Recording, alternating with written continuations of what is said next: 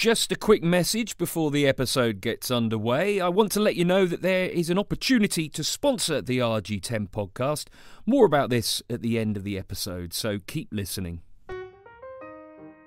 Welcome to the RG10 podcast, brought to you by the people behind RG10 magazine. The aim is to bring you interviews, information and entertainment. In fact, anything interesting that's relevant to living around here.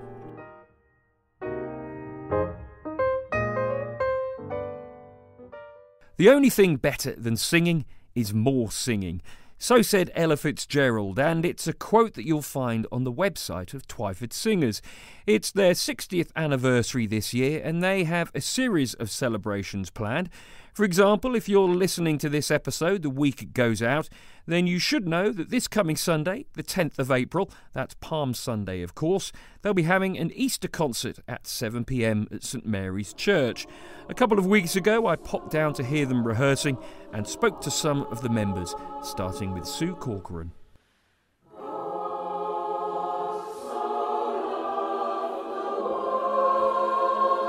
Well, it started in 1962 when there was a business in Twyford called Anne's Pantry, and it was decided that they would start the Twyford and District Choral Society, and Anne's husband, in fact, was the first conductor.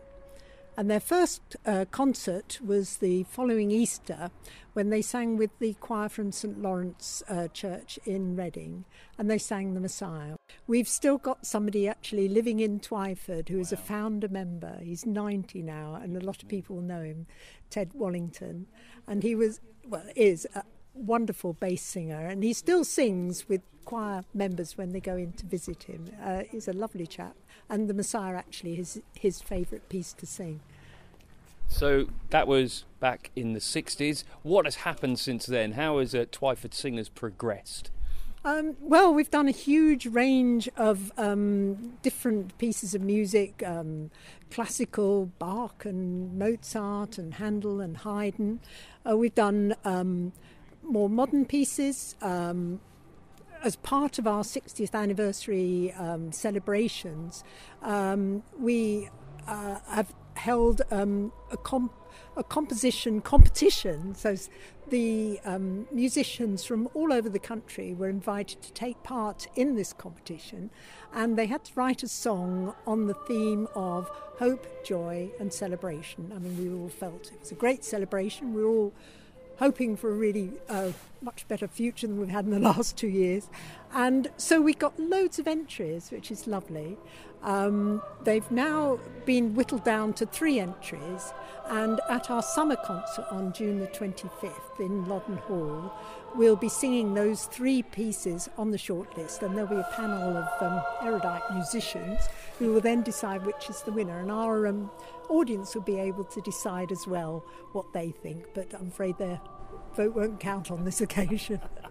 What kind of people come along to Twyford Singers? What kind of level of competence, I suppose? I was here this evening and I saw everyone seemed to be reading from music. Everyone seemed to really know what they were doing. And I over the years, I've fancied myself as a bit of a singer. I've done a bit of music, but I was a bit overawed, a bit daunted, if you like, thinking, oh my goodness me, I don't know if I could cope with this. Was I wrong to feel daunted? What would you say? I would say you were wrong to feel daunted. I thought you might say that. Because, you see, we're not required to read music, so you won't be given a score and be expected to sing it straight off. Some people can, and that's fine and lovely, but we have lots of help to be able to learn the music. We've got a very good conductor who gets the best out of us. That's Helen Stiles, your musical director. Yeah. That's right. And she's very good at explaining how to improve it and sort of just making it live. She's very good.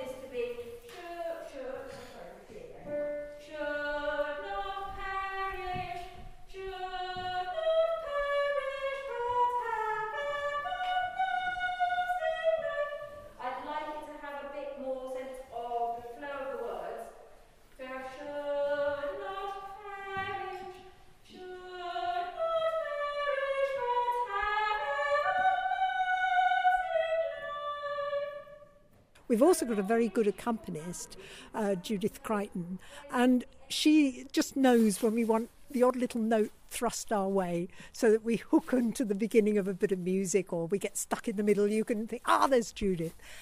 So really, and as you go along, you do get better at it, and it becomes easier. What do you think people who come to Twyford Singers, what do they get out of it, would you say? You do get the joy of singing, which is lovely, and singing with other people. They're a very nice crowd, to be honest, and we have a nice social life as well. We're having a dinner to celebrate our 60th anniversary. People become friends and just have a nice social time together. Some of us go walking, some of us drink coffee, taste wine, all sorts of things. So it's hard to sing when you're drinking wine, although afterwards it's a lot easier. Afterwards is probably a good idea, yes. and I came here this evening after, a bit of a stressful day, just sat down and just sitting down and listening to you all sing. It was incredibly relaxing. I presume, do you get the same kind of sensation when you're singing yourselves, or are you kind of thinking, ooh, I better get this right and not let everyone else down? Well, I suppose at the beginning of the season, when you're actually practicing for a concert, you think, I'm never going to get this. But then you do.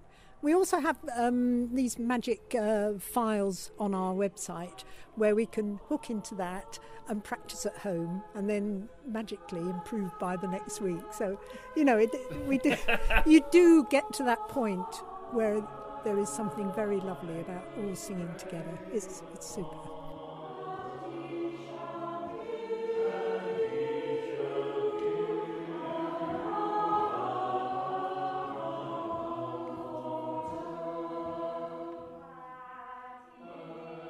I'm Celia Reinbolt, I live in Twyford, and I'm Secretary of the Twyford Singers. So it is the 60th anniversary this year. There are a variety of special events going on, one being on Palm Sunday, April the 10th. That is correct. Marvellous. Yes. Tell me a bit about it. Well, we have 3 main concerts in the year, but our Palm Sunday concert is probably the most reflective of our concerts, because obviously it is a fairly sombre time, and this year we're singing pieces that go from the 8th century through to the 20th century. So we're starting with a new arrangement by a previous conductor or musical director of Twyford Singers called Simon Rigby, and it is called Gloria, Laus et Honor in Latin, but it is also in English a very well-known hymn, All Glory, Lord and Honour to the Redeemer King, which is sung in churches throughout the country on Palm Sunday. How much effort, work, practice, call it what you want, goes into getting a piece like this ready, would you say? Quite a bit of work. We have quite a few rehearsals, and we do have what's called practice files on our website, so that anybody can access them, any member of the choir can access them and use them to rehearse at home, hopefully, as well as going over them in rehearsals in the church. Helen Stars, our musical director, is great fun to sing with, but she wants us to be as good as we can be. So we practice a lot, and when we're actually performing and when we're giving a concert, it's wonderful to be aware of how everybody is basically watching her, which we very often don't during rehearsals. She's always complaining about that. And we are singing as one, and it's wonderful. It's really good. Do you get those, pre-gig jitters and nerves? Yes, I think people do feel a little bit nervous beforehand, because obviously we're singing in front of people, and I think particularly now, after 2 years of not singing, it's quite interesting to think, oh my goodness, we're actually standing here and singing and there's an audience. But it's lovely, because you want to sing to somebody, and sometimes you just fix somebody, you see somebody and you think, I'm singing to you, and it's a wonderful feeling. Finally then, when people do come to the Palm Sunday concert, what kind of experience do you think they'll have? Sell it to me. I hope that they will appreciate the singing, that it's going to be of a reflective nature. We've worked very hard, and members come from all faiths, all parts of the locality, and when we sing, it's from the heart, because we have worked so hard, and we want everybody to appreciate what we're feeling, which is the great pleasure of being able to sing to an audience music that we really love.